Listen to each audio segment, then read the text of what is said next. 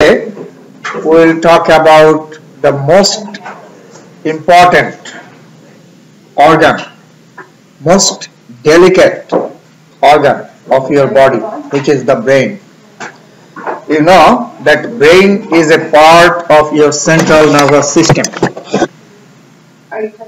Brain and spinal cord, those two organs belong to the central nervous system. Since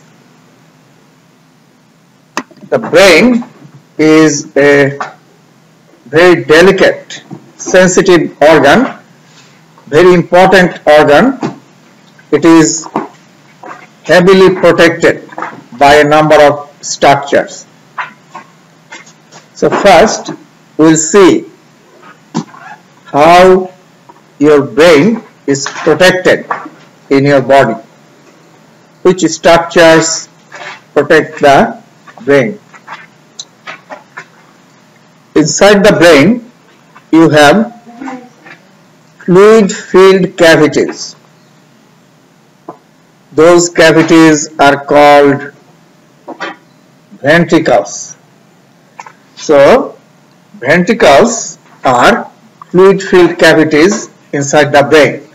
So, we'll see the location and name of those ventricles. Then we'll talk about the parts of the brain. How we divide the whole brain into different parts. Then we'll talk about the structure of the brain. If you cut the brain, you will see outer layer, which is called the cortex, is gray and inner part looks white. So outer layer or the cortex is called the gray matter and inner white part is called the white matter. In last lecture, I have mentioned why gray area looks gray, white area looks white. Then we'll talk about the functional areas in the brain. You know that on the surface of your cerebrum, you have many areas. Many areas are located on the surface of the brain or cerebrum. For example, in the back of the brain, you have visual area. So from the eye, the visual signal, the sight, goes to the back of the brain, right? Here, you have the auditory. So from the ear, the sound signal goes here. So there are many functional areas are present on the surface of the cerebrum. What we will do, we will just see few important, very important surface areas or functional areas, okay, and their locations, not all. Then we will talk about something very interesting that is called homunculi. Homunculi are your own body map in your brain. So whole body map is present in the brain. So we'll see where in the brain homunculi or body maps are located. Make sense?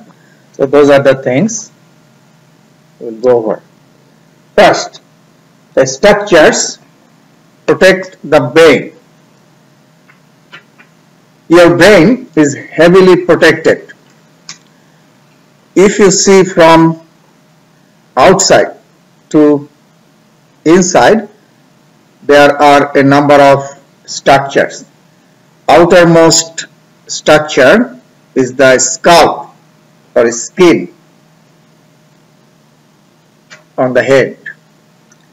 Then Under the skin or scalp, you have the periosteum. You know that covering of the bone is called periosteum. Peri means around, osteum means bone. So periosteum that covers the bone. And then you have the skull bones or cranial bone. Under the bone, you have meninges, membranes. Meninges are connective tissue membranes, and there are three meninges or three membranes under the bone.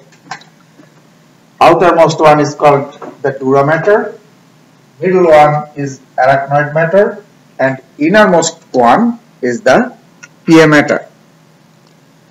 So first is the skull, then the periosteum, then you have the bone. So this is the skull bone.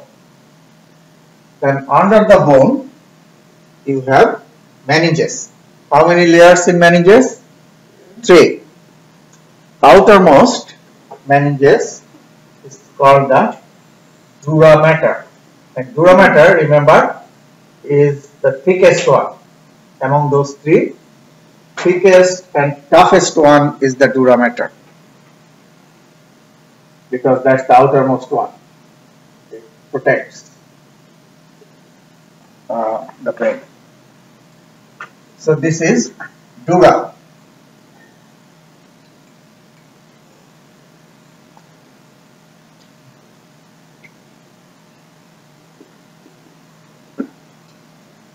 Then there is another membrane that is called the arachnoid mater.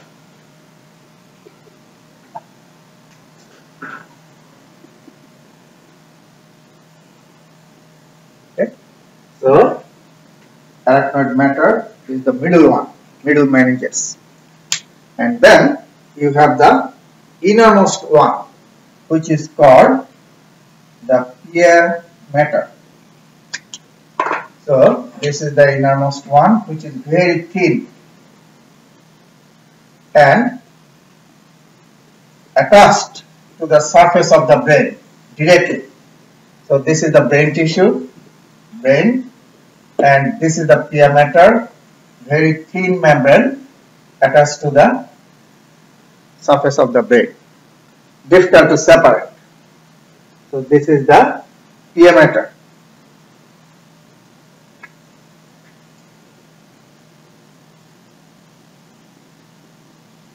So those are three meninges. Now above the dura mater, this space, that means between the skull bone and dura mater, there is a space. This space is called epidural space. Epi means above, so this space is called epidural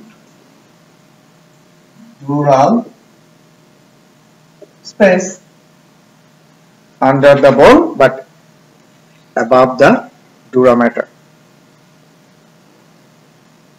In this space, lot of blood vessels are located. So many blood vessels are present in this space.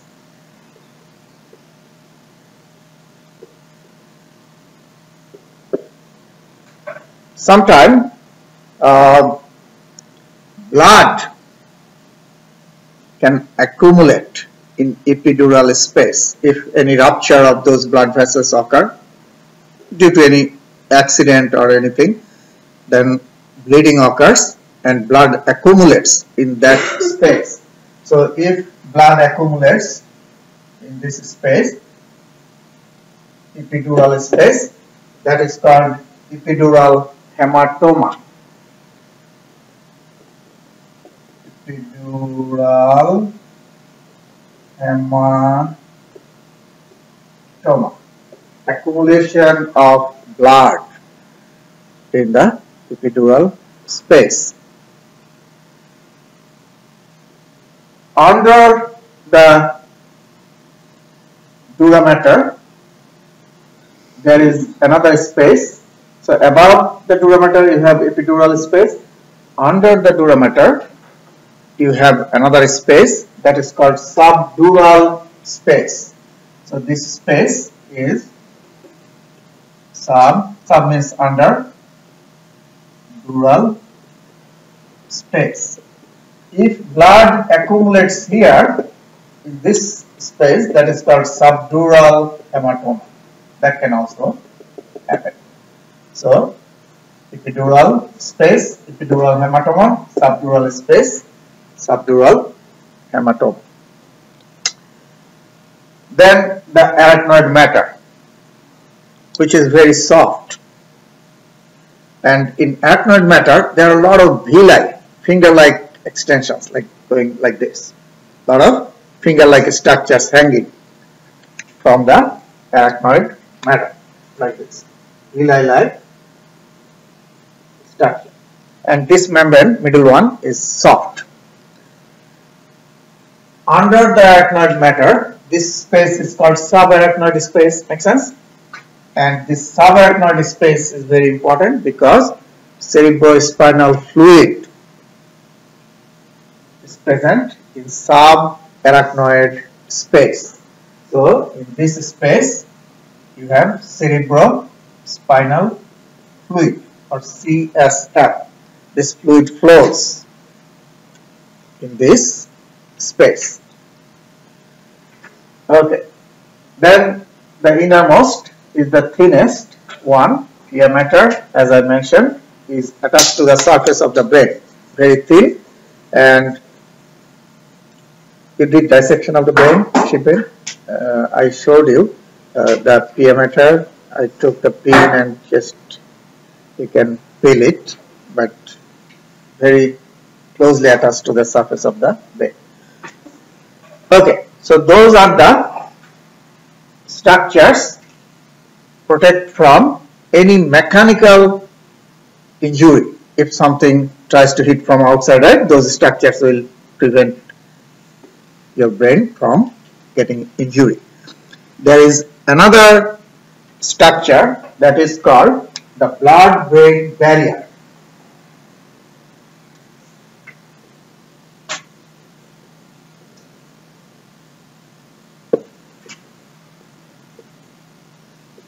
Blood-brain barrier, BBB, easy to remember.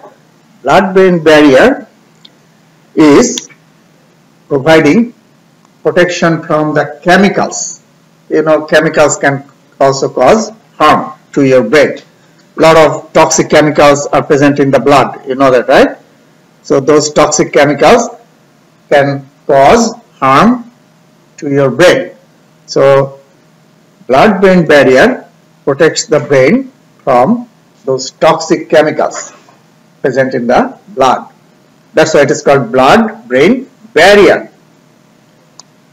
Now, what is that?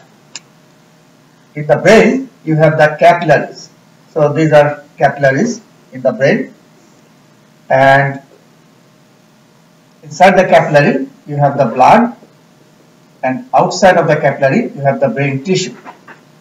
So blood is flowing inside the capillary, and outside of the capillary you have the neurons, neuroglial cells, brain tissue. Okay, highly sensitive. So what happens? This capillary wall, you must remember from my last lecture, astrocyte, one type of neuroglial cells, star-like. You remember? They send foot-like extensions, and that covers the capillaries.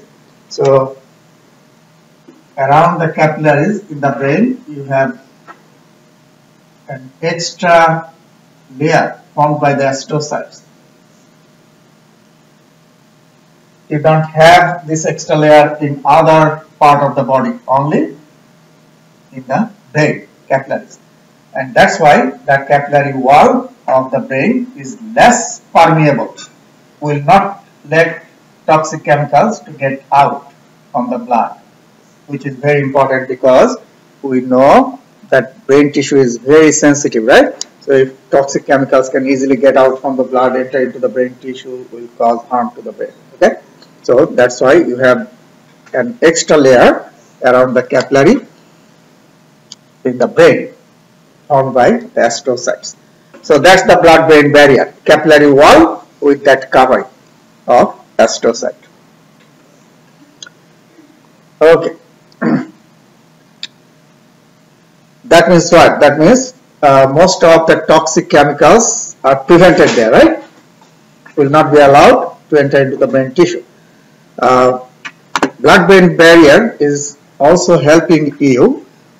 You know, often we take medicine, right? All different kinds of medicine, pain medicine or this medicine, that medicine, medicine for the liver or kidney or stomach. Those medicine molecules should not go to the brain tissue. So the blood-brain barrier will stop them. If everything, all medicines you are taking every time, those chemicals go to the brain, will cause problem. Okay. So now those medicines, the manufacturers will make that should work on the brain. They have to do what? They have to see the blood-brain barrier. Make sense? And make sure that those medicine molecules can pass through the blood-brain barrier and work on the brain tissue. So they have to study the blood-brain barrier first, right? And then make the molecules that can cross the blood-brain barrier to work on the brain tissue. So that's the blood-brain barrier. Ventricles, fluid-filled cavities inside the brain. And inside your brain, there are two lateral ventricles, one third ventricle and one fourth ventricle. Lateral ventricles are largest. And all those ventricles are connected. So the fluid can go from one ventricle to another. They are not separated, they are connected. Which is good because if fluid accumulates in one ventricle, the excess fluid can enter or go to another ventricle. Otherwise, the pressure will rise inside the ventricle. So now we'll see the location and how the ventricles are connected. If you see from the front of the head or brain, in the left side picture is showing the location of those ventricles. If you look from through the front, that means two lateral ventricles are like this, although these are inside the brain, like this, and then third ventricle, fourth ventricle. If you see from the side, the lateral ventricles are like this. One is in this hemisphere, another is in that hemisphere. And these two are lateral ventricles, and then the third ventricle, fourth ventricle. And they are connected to each other. Lateral ventricles are connected to the third ventricle by interventricular foramen. And third ventricle is connected to the fourth by cerebral aqueduct, that narrow tube or passage, cerebral aqueduct. So now if you see inside the ventricle, so this is your brain, this is the lateral ventricle, cerebrospinal fluid is inside the ventricle, and a capillary structure, a coiled capillary structure, that is called choroid. Choroid is a capillary plexus which is attached to the wall of the ventricle, usually attached to the roof or ceiling of the ventricle. And this capillary structure, choroid, secretes the cerebrospinal fluid continuously. Secrete the cerebrospinal fluid into the ventricle. And also in the wall of the ventricle, we have talked about this in last lecture. You have one type of neuroglial cells, those are called ependymal cells. You must remember, they have cilia, soft hair-like cilia, and the cilia of the ependymal cells always beat like this, move like this. So a current is always present in the fluid. So that helps the fluid to move. So always new secretion is coming from the choroid plexus and old fluid is getting out. So circulation of fluid occurs there. Okay, so now sometimes what can happen?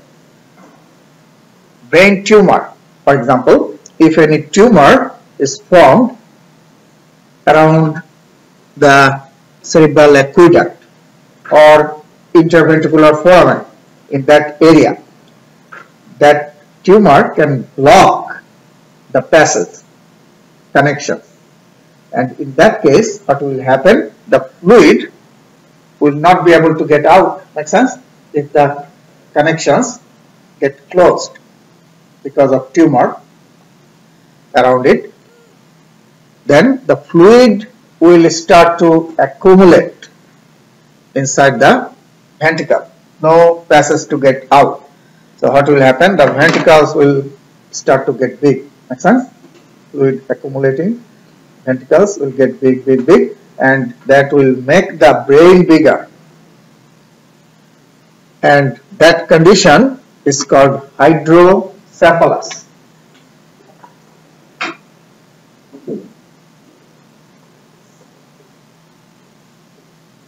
Hydro means water or fluid. People with schizophrenia also have like the bigger lateral ventricles. Is that the same type of thing, or? Schizophrenia is a very complicated disease. Schizophrenia could occur due to many factors. There is no specific factors that enlargement of the ventricle will do that. But indirect studies, like schizophrenic patient, if you take brain image from 1,000 patient and compare, yes, it has shown some studies that the ventricle is larger, but that doesn't directly connect to the cause of schizophrenia. Schizophrenia could be due to many other brain diseases, brain problems.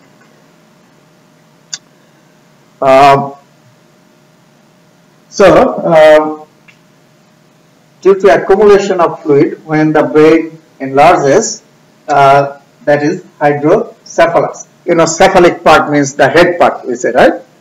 Cephalic area, head, and hydro means water or fluid. So that is hydrocephalus. Now, in hydrocephalus, you will see in infants the head gets bigger, but head doesn't get enlarged in adults. Why? Because, right, in infants, the cranial bones are still not fused, right? So there are soft areas in between the cranial bones. Did you notice that? The movement of the brain you can see, right? Because soft tissue is in between the bones, growing bones. So what happens when the head gets bigger? The cranium, the bones move away because there are soft areas in between. So the skull can get bigger, and you can see from outside that head is getting bigger, right? So easy to diagnose. In adults, if that happens, then it will be difficult to diagnose, right? Because the skull bones are already fused. There is no space to expand. The sutures are fixed joints, right? Will not move. Immovable joints. So the head will stay same, but brain is trying to get expanded. So in that case, the brain tissue will push against the skull bone, and that could be more dangerous. In infants, it's easy, you can see, and you can drain the fluid out, right? So the pressure will go down. But in adults, it is other complications occur before you diagnose. So that's the hydrocephalus.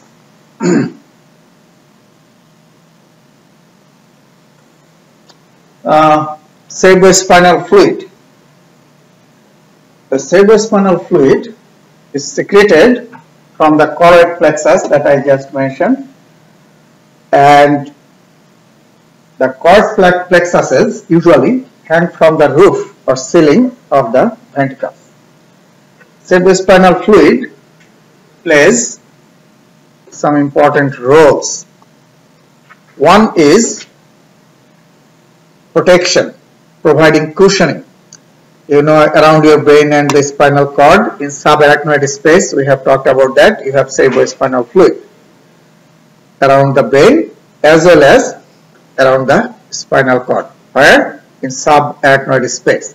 Now, you know, when you ride a roller coaster, right? The roller coaster moves suddenly from one direction to another.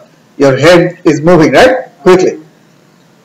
That fluid around the brain, cerebrospinal fluid, protects your brain. So brain won't hit the hard skull bone because of the fluid. If you didn't have any fluid around, then every time you suddenly move the head, the brain would have hit the skull, right? And that would be dangerous. So cerebrospinal fluid is a very good protection to your brain. Cerebrospinal fluid also contains nutrients and neurochemicals. Chemical signals are present in the cerebrospinal fluid. So keeps the brain healthy and performing the signal transmission. Here you see the flow of the cerebrospinal fluid from the ventricles. Cerebrospinal fluid gets out and enters into the subarachnoid space. So these are the ventricles. So from there, enter into the subarachnoid space. You see here. So this is the subarachnoid space. This is the arachnoid matter, subarachnoid space. Circulates there, and also from the ventricles, cerebrospinal fluid enters into the central canal of the spinal cord. In the center of the spinal cord, there is a narrow canal or passage. So cerebrospinal fluid enters into the spinal cord. Okay, so that's the flow of the cerebrospinal fluid.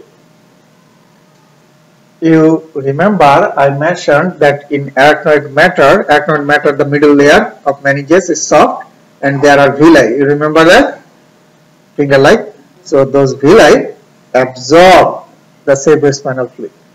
So the plexus, capillary plexus, choroids are secreting and villi absorb the cerebrospinal fluid. Parts of the brain. Your brain consists of 4 parts. How many? 4. I'll show you those parts.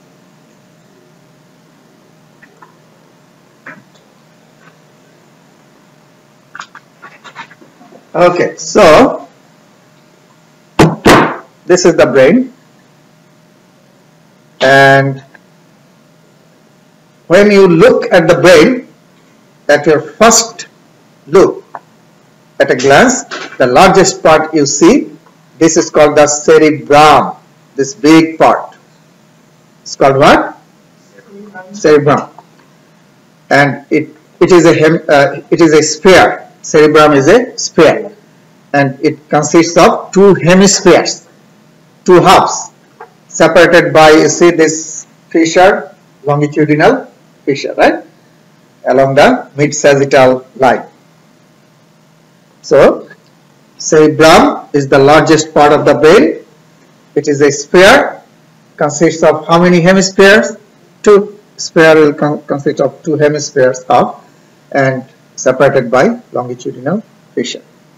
So that is one largest part. Then in the bottom of the back part of the cerebrum, so this is the back of the cerebrum, in the bottom of that you have another structure that is called the cerebellum, this one.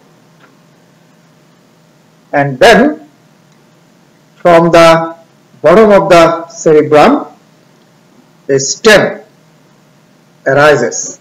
The stem of the tree, like that, arises, goes downwards. This is called the brain stem.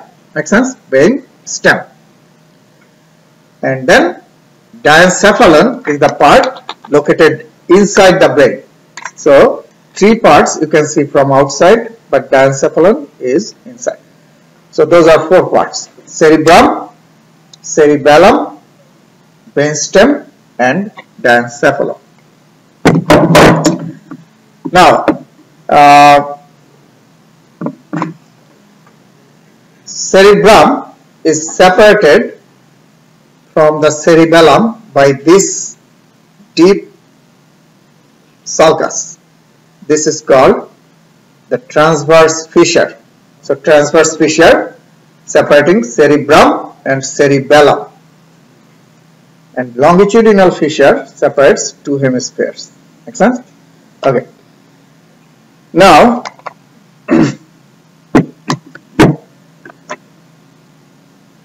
cerebral hemisphere, each hemisphere, this is one hemisphere, left hemisphere, right, has four lobes.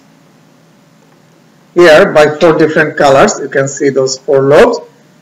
In the front you have the frontal lobe. Behind the frontal lobe, this blue area, that's the parietal lobe, and behind that this is the occipital lobe, and below the frontal and parietal lobe, this lobe is called the temporal lobe. So these lobes are named after the bones, right? So these bones are kind of covering those lobes. For example, this is frontal bone, you know that, right? So frontal lobe is here.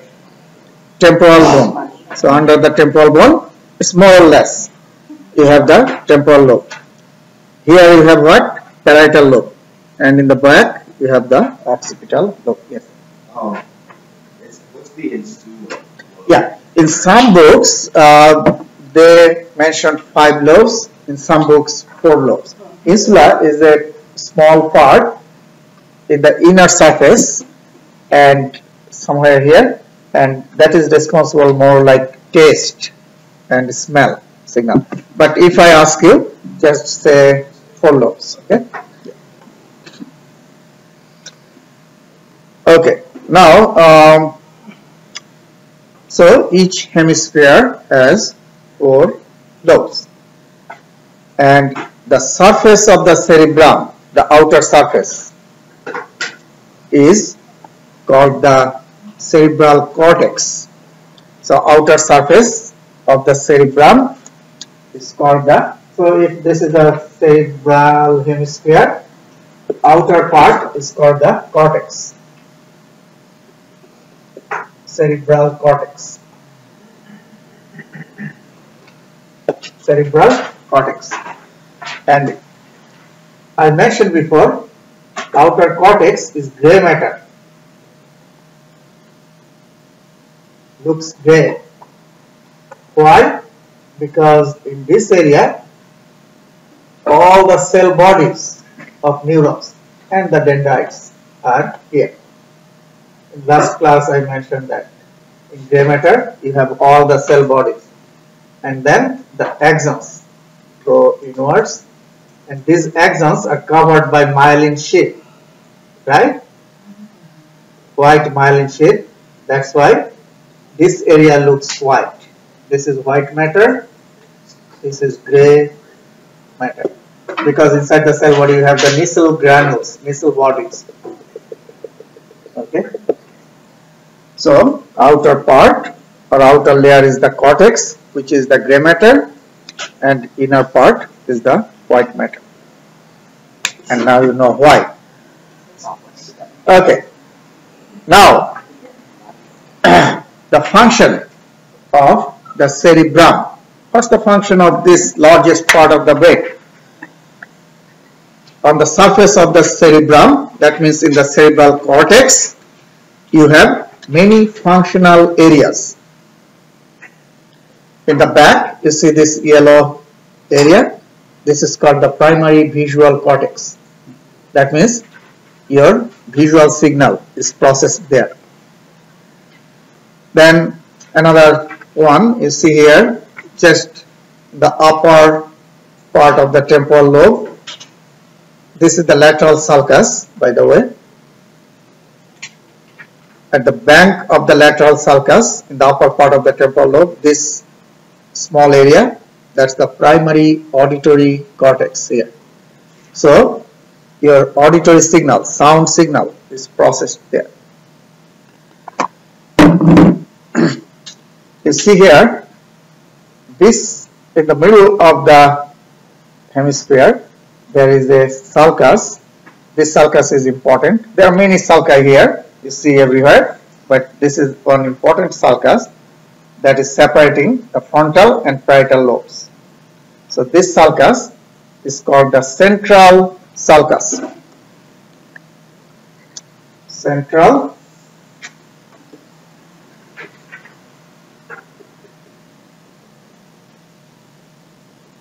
sulcus. And so this is the central sulcus. In front of the central sulcus, this area is called precentral gyrus, and behind the central sulcus, this area is called postcentral gyrus. Pre is before, post is after. Make sense? So before precentral, after postcentral gyrus. So precentral gyrus, precentral gyrus is primary motor cortex.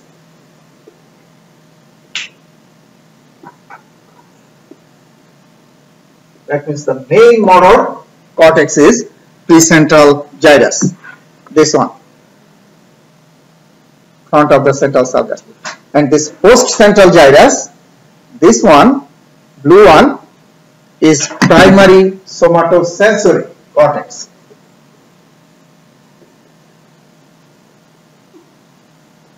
Postcentral gyrus is primary means what?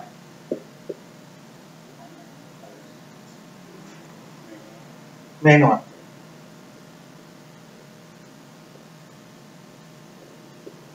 Okay. So precentral and postcentral. Precentral is primary motor cortex. Postcentral is primary somatosensory cortex.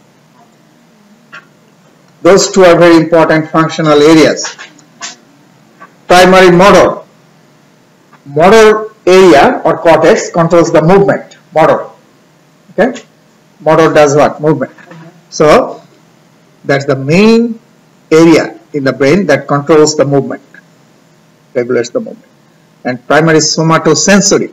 What are the somatosensations? Pain, touch, temperature, those you feel in the skin.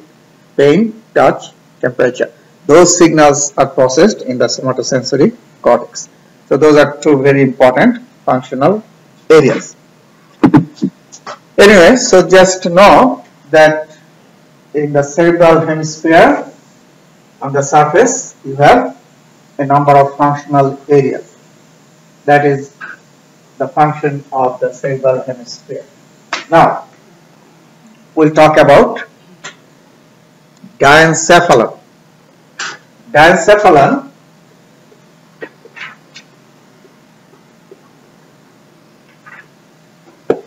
has three parts: thalamus,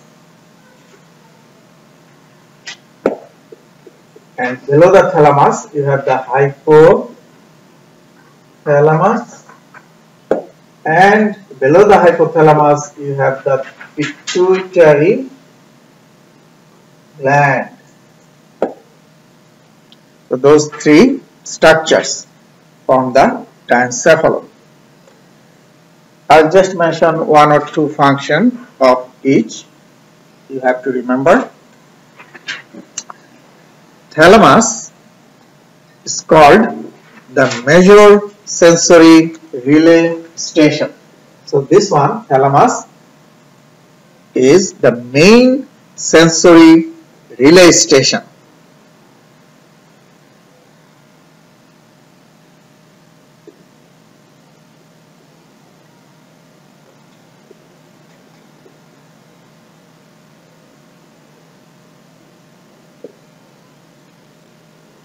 Have you seen relay race? So one person runs and gives the stick to the next person, he then runs, right? So the signal from one group of neuron is given to another group of neurons. That I cannot go that far. You now take the signal and take it further, okay? So inside the thalamus, most of the sensory relay occurs. Like from your eye, one group of neurons from the retina taking the signal to the thalamus and giving the signal to another group of neurons and telling the thalamus, now you send it. I can't go that far. Okay, so exactly same thing happens. Most of the sensory signals will go to the thalamus and a relay will occur. For example, touch, pain, temperature, all those are sensory signals, right? Your smell, your hearing, those signals are relayed in the thalamus. So that's why it is called the major sensory relay station. Hypothalamus. Hypothalamus is very important. You have heard this name before. Anybody remember? Where did you hear? Few days ago. Oh, the Latin. Yeah. Not also you in the lecture too. Regulation of body temperature. Remember now? Okay. It sends signal to the sweat gland and blood vessels of the skin to sweat and dilate. So hypothalamus, number one, regulation of body temperature. Number two, hypothalamus regulates the pituitary gland, because you remember I just said that pituitary is below the hypothalamus. So what happens in the brain? This is the hypothalamus and pituitary is just under the hypothalamus. So this is pituitary gland. And what happens from the hypothalamus, these are the neurons in the hypothalamus, send signal to the pituitary. Okay. And the pituitary will then secrete the hormones. Okay. So hypothalamus is just sitting above the pituitary gland and regulating the pituitary secretion. So very important. We know that pituitary gland, what's the function of pituitary gland? Pituitary gland will secrete hormone, but it is called what? Master gland, right? So it is boss of glands, but it has a boss too. Who is pituitary's boss? Hypothalamus. Okay. A boss has a boss too. Okay, so that is number 2. Control the pituitary secretion. Number 3, hypothalamus regulates the food and water intake. Intake of food and water. That is something interesting, right? How much you will eat and drink. That is controlled by hypothalamus. How? You all know that when you are very thirsty, right? You are very thirsty, you think that I'll drink a lot, right? Whatever I get, I'll drink a lot. When you are very hungry, you think I'll eat a lot. Then you start to eat and drink, right? And after a few minutes, you start to lose interest. Then at one point, you stop eating. Even if I say eat more, you won't eat. Right? That happens every time. So something is in your brain which is telling you, right? Inhibiting you. That is the hypothalamus. Hypothalamus has the receptors that can detect in your blood how much glucose is there, how much water is there. Thirst center has osmoreceptors, right? They can detect in your blood the water and nutrients, sugar, glucose, how much there. If it says saturated enough, then we'll send inhibition. Okay, so you won't feel eating anymore. So now there are few interesting research. You can go online and see. Scientists, they took 2 groups of rats or mice, okay, same size, and in one group they have made lesion in the hypothalamus, destroyed part of hypothalamus. In another group, they did not do anything, control, and let them eat and drink all the time as they wish, and let them grow. And after a month, they found that the group got hypothalamus lesion in the hypothalamus. That group got like this big because they don't know where to stop eating and drinking. That function has been lost. Okay? No inhibition. The other group is healthy and fine, but this group is this big mice, and this group is this. Okay. So in human also, there are clinical conditions where you will see the patients eat all the time. Doesn't know where to stop and get obese. Yeah. Are there 2 parts of that? Yes. They can detect the fluid. Check the fluid, how much water molecules are there, concentration of fluid in the body. Yeah, there are several centers. Okay, so just remember those few things that I mentioned about hypothalamus. Then pituitary gland is called the master gland. It regulates the secretion of other glands of the body. Okay, so that's the diencephalon. Now we'll see the brain stem. Brain stem consists of 3 structures or parts.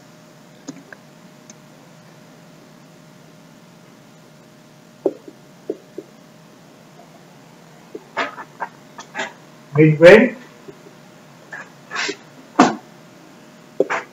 pons, and medulla oblongata.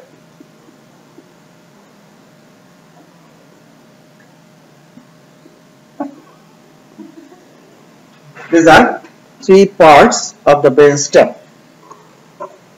Do you remember when you dissected the sheep brain? I showed you midbrain, pons, medulla oblongata. You also must remember I showed you the back of the midbrain. There are 4 round structures. Upper 2 are bigger, lower 2 are smaller, right? Superior colliculi, inferior colliculi, together called corpora quadrigemina. Superior colliculi process what? Visual. Inferior colliculi process auditory. So those signals, visual, auditory, those signals are processed in the midbrain, superior and inferior colliculi. Pons and medulla oblongata. So this is pons, this is medulla oblongata. You have control regulatory centers. Regulatory centers. These centers are very important in the pons and medulla. You have, that means in the brainstem, you have the important regulatory centers. For example, cardiac center,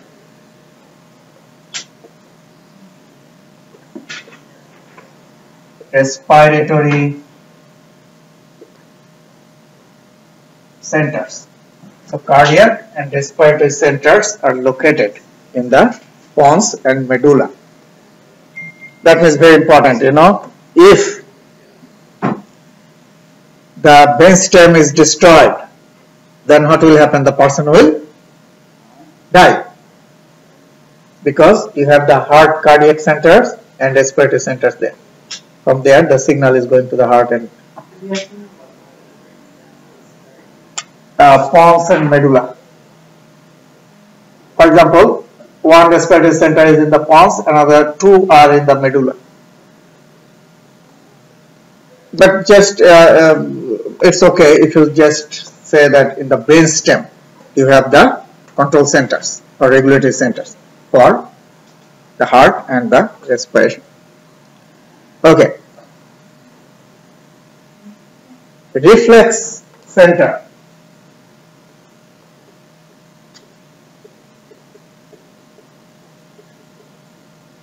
Also, some reflex centers are in the brainstem.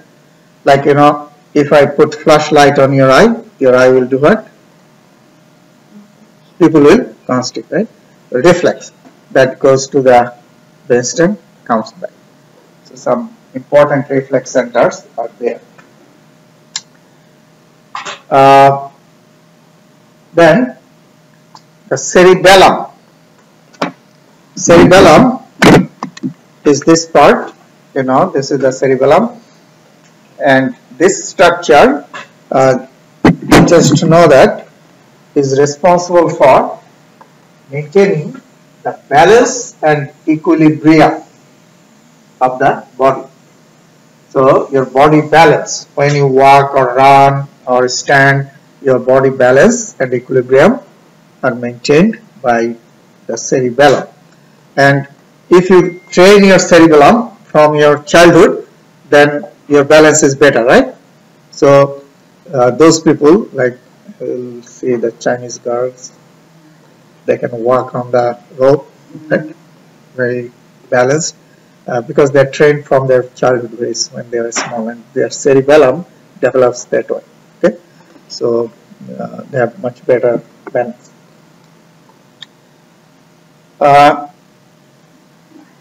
So just know those couple of functions of each. Surface marking on the cerebrum. You see here on the surface of the cerebrum, you have many shallow grooves. Many. These shallow grooves are called what? Sulci. Or sulci. Sulci. Sulci, yeah. So these shallow grooves you have seen in dissection too. Many. Sulcus is singular, sulci is plural.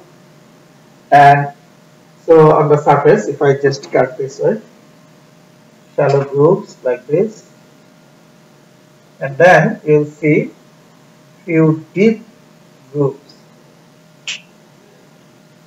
So these shallow grooves are called sulci, and deep groove or cut is called fissure.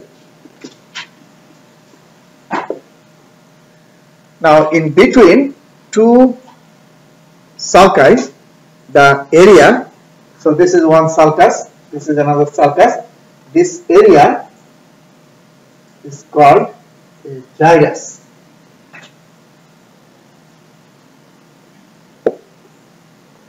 So now I can say on the surface of the cerebrum you have many sulci and many gyri. Gyri is plural. In between the sulci you have gyri. Some people say gyri, that's also fine. Sulci, sulci, sulci. So in human we have more sulci than other creatures. More sulci means what? The surface area is bigger, right? There's more foldings. So if you make it straight, a big surface area. That means more neurons in the cortex, right? That means better processing, more functions. So that's why human brain is smarter. The surface area is much bigger, even though some creatures have big brain, but the groups are less. Okay, now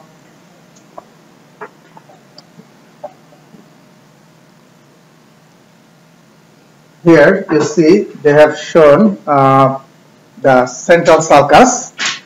I showed you already. Separates the frontal and parietal lobes. And this central sulcus is very important because in front of it you have the precentral gyrus, behind postcentral gyrus, and I mentioned the function of those two. Precentral is primary motor, postcentral is primary somatosensory. Here you can also see the lateral sulcus above the temporal lobe. This is the lateral sulcus. So these are the important sulci. This is the lateral, this is the central. Okay.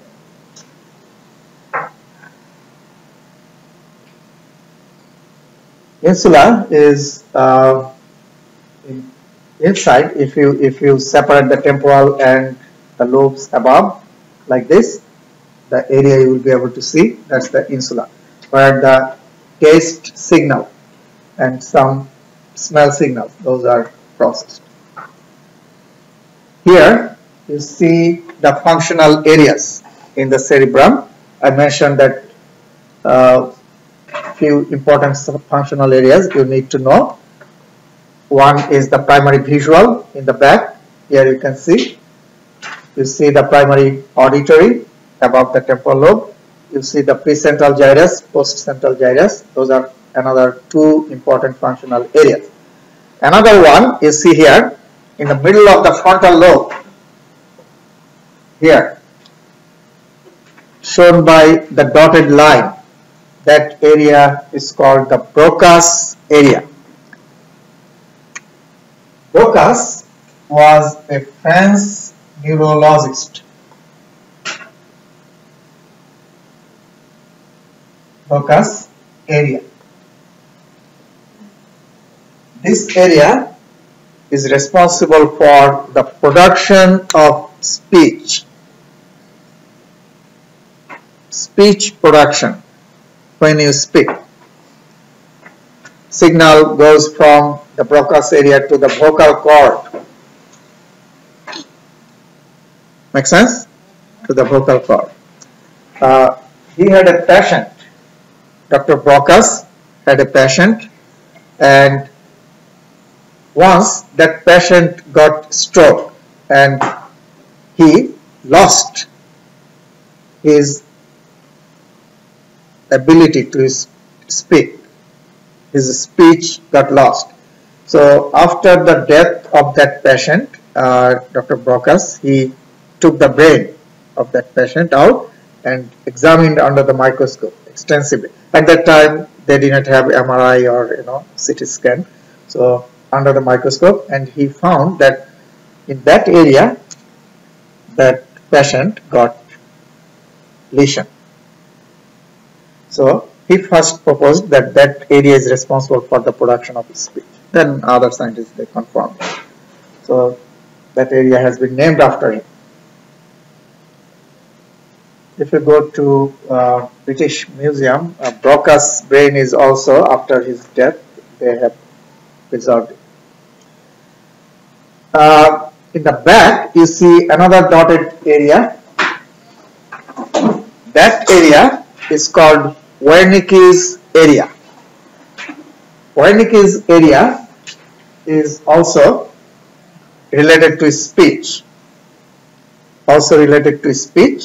But this area is responsible for understanding speech, not production of speech, but understanding another person's speech. So two different things, right? When you want to produce speech, Broca's area helps, right? But when you are listening, another person is talking with you, then signal goes where? To the Broca's area. Because you are not producing sound, you are listening, right? And trying to understand. So you see, those two areas are far away from each other. And both are related to speech, but two different functions. Production of speech and recognizing and understanding the speech. So if lesion occurs in Wernicke's areas, that patient will be able to produce the speech because his Broca's area is fine, but he will have problem in understanding what other people are saying. Okay, so he will be able to produce speech from his memory.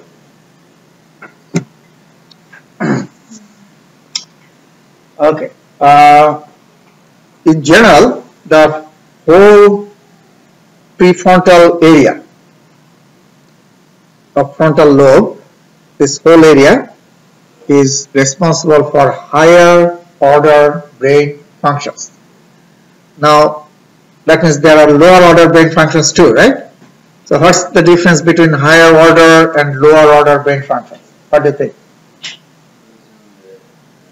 Higher order is Right. Very good. Yeah. Intelligence, right? Emotion, it's like thinking, doing math. Those are higher order brain functions. Human is better in higher order functions, right? But they do bad judgment too. Okay. Not always good. Corrupted. Isn't it related to decision making? Yeah, decision making, definitely. Critical thinking. That's why the frontal lobe in human brain is bigger. If you even see elephant head or big creature head brain, the frontal lobe is small. In human, it is bigger. Now, lower order brain functions are what? What do you think? Those are not related to thinking. Breathing, your heart, regulation of your heart, right? Your urinary reflex, your defecation reflex, you have to do every day. All animals do that same way. So those are lower order brain functions. Yes. Limbic system is very much related to emotion and memory. So limbic system is in the middle. So it gets signal from the frontal lobe as well as it sends signal to the lower order area. So it's kind of in between. But a lot of higher order functions are processed in the amygdala and other parts of the limbic system, hippocampus. Yeah.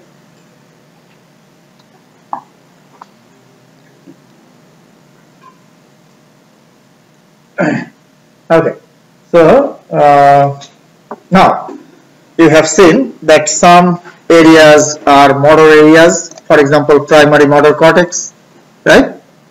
Some areas are sensory areas, for example, visual, auditory, somatosensory cortex. Some areas, there are some areas in the brain, those are called association areas. There are many association areas. The name is telling you, right? Association.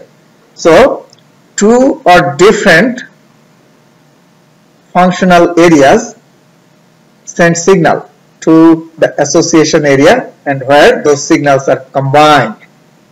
That's why called association. So two or more areas signal go to the association area where the signal is combined. Now let me give you an simple example. A simple example. When I am speaking, right? You are looking at me. So your visual signal is going from the eye to the visual cortex here, right? Remember? In the back of the brain. There. At the same time, you are doing what? You are listening, right? So from your ear, signal is going to the auditory cortex. Your auditory cortex is here, your visual cortex is there, right? Those two signals are going simultaneously to the brain. But they must talk to each other to make sense. So there must be another area where the signal from those two are going and being combined. Otherwise, it will not make sense to me. Those two things should be combined together. If you see me, I am moving my mouth and hand speaking, but sound is coming from that skeleton. What will happen? You will get confused, right? So, every day, lot of information are going to the brain simultaneously, and those are being combined to make sense. So very important that association areas do that.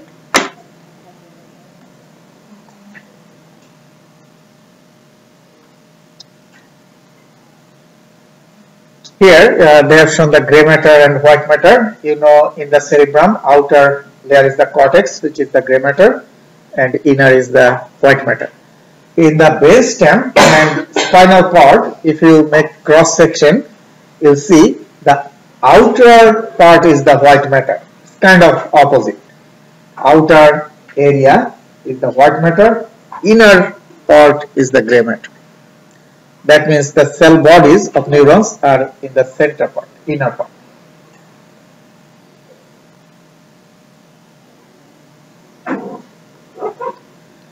Medial aspect of the hemisphere. This is the medial side. So here you have few structures. You see this band, white band. This is the corpus callosum, right? You have seen that. And corpus callosum holds two hemispheres together. Holds two hemispheres together.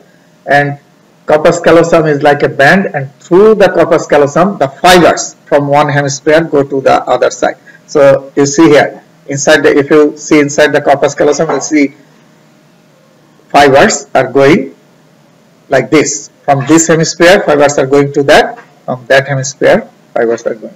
So cross it like this through the corpus callosum. Very important. You have how many eyes? Two. So from this eye, signal goes to this visual cortex. This eye, this visual cortex, right? Each eye is seeing half, right, of the visual field. So they must be combined. So those two centers must talk to each other through the corpus callosum. So two hemispheres, there are many areas, they are always talking to each other through the fibers passing through the corpus callosum. Make sense? Okay. So now corpus callosum could be sometimes problematic. Sorry. That's the eye signal right now. Epilepsy. Yeah, epilepsy. Usually we control the patients by medicine, right? But sometimes if it is uncontrollable, the patient may die due to epilepsy. Callosectomy, we cut the corpus callosum. So that can reduce the spread of epilepsy, because what happens in epilepsy, the neurons of certain area start to burst, fire. It's very excited, right? And from those neurons, the signal go to the muscles and cause convulsion or seizure, right? Now, from those bad neurons, signal can go to the other side, right? And spread in this side too. through the corpus callosum. So sometimes it works if you split the corpus callosum, so signal will not go to the healthy side, not go to the other side. That can help. How does that work with regards to the information processing? In general, mostly it's like I gave you the example, like combining two signals from your right left eye, from your ear. You will, if you learn more, I don't want to spend too much time. Binocular disparity. If you close and open your right and left eye, you see your right and left eye are seeing the things in slightly different location, like this. So that difference your brain must measure to give you the depth. So that is simple one example. So it won't do that if you cut the corpus off? Won't be able to do that. The difference will not be, so brain will not be able to calculate that. Okay, so multiple complication will occur. Corpus callosum dissection, but the person will not die. The problem is coordination, like balance. The body balance could get lost because two motor cortices must talk to each other, right? So the person may lose the body balance.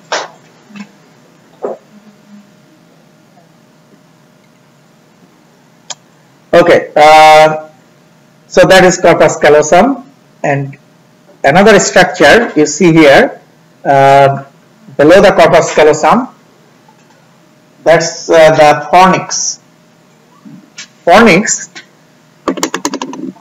is here, this white one, this fornix, right? You remember you have seen this in dissection. This fornix and the mammary body, these two structures, they did not show mammary body here. No. Okay. So anyway, the fornix is responsible for memory recall, related to memory recalling. Then below the fornix you have the thalamus and hypothalamus. See here.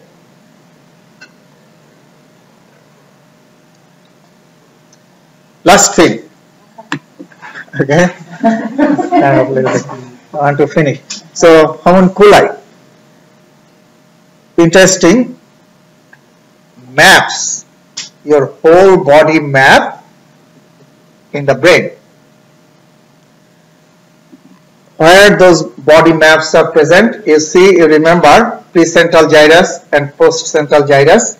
Precentral is primary motor, postcentral is primary somatosensory. I showed you here. In these two gyri, you have the whole body map, and that map is called homunculus. Homunculi is plural.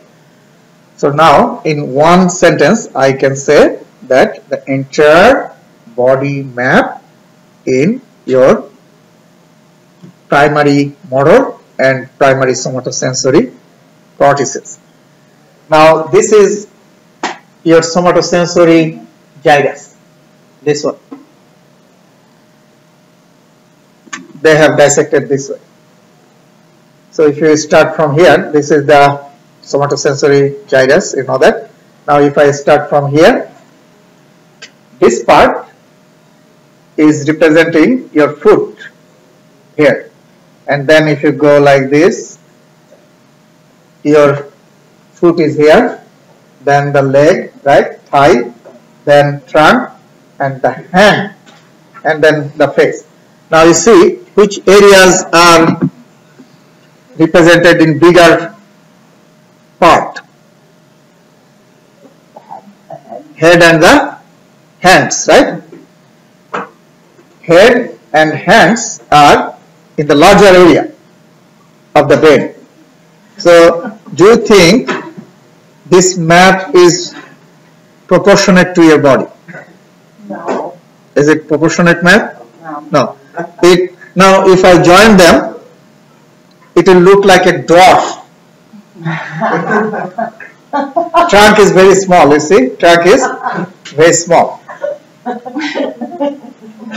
So the word homunculus means dwarf person. Okay?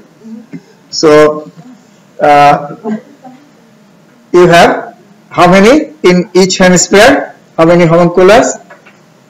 In each you have 2. So one, yeah, because this is motor cortex, this is somatosensory cortex. You have whole map. So now I can say that homunculus is a disproportionate body map in those 2 gyri. Make sense? Interestingly, these maps have plasticity. That means if a person uses his fingers a lot, like a person plays piano, has played piano last 30 years, very good in piano. If you see his map, his finger areas are bigger than others. That means use dependent map. It expands if you use that area more. Grows. If you don't use, I performed a number of experiments on raccoons. You know raccoons? You did? Yeah. Raccoons use these 2 fingers a lot, right? So these 2 fingers are very clear in that map, in the brain. Yeah, you can tell this finger and this finger area. They're separated by sulci. Now, what I did, I denervated this finger. Surgically, I removed this finger. And after a few weeks, what I have found that entire this finger area here is gone. Shrank and eventually disappeared. So you see that use dependent, right? If you use or you don't. So is that like a cause of random That is, in my paper, I have also in discussion several other papers. They are thinking that during that reorganization, some changes networking occurs, and that could be one reason of phantom limb syndrome. But it is not, yet fully understood. That is one possibility, that active reorganization can cause the phantom limb syndrome. Yes.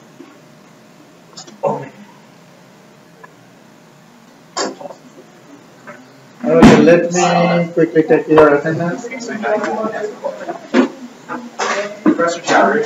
Yes. Will I put another practice quiz be up by today or tomorrow? I'll post another yes by tomorrow. Thank you very much. If you don't see, just email me tomorrow. Will do.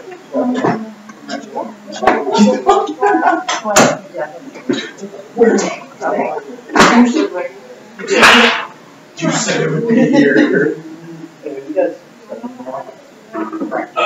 I mean,